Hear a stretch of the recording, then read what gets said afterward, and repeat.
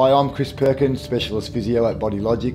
Today we want to take you through your ACL rehabilitation journey. Right from day one when you walk in on your crutches, through to the return to sport or getting your knee to its full potential. The important early steps in the rehab are getting your knee straight, getting it bending well, starting to get you back to walking off your crutches, walking without a limp. Then we're trying to build strength in your legs, work on your fitness, and often you'll come out of this program fitter than you were before you started. After we build strength and fitness, we look at achieving what you need for your sport to help you get back.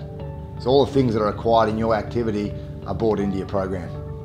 Part of the criteria of returning to sport includes the time frames, being between 8 to 12 months, but also a combination of tests, being strength and hop tasks, performing an agility T-test, and performing sport-specific conditioning at training. All these things significantly reduce the athlete's risk of re-injuring their ACL.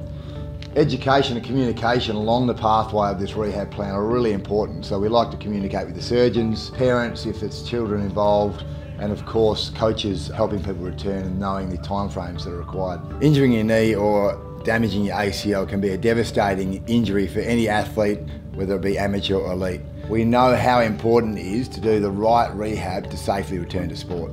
We help take you through the stages of rehab and are there to answer any questions along the way so you're clear about what's ahead of you.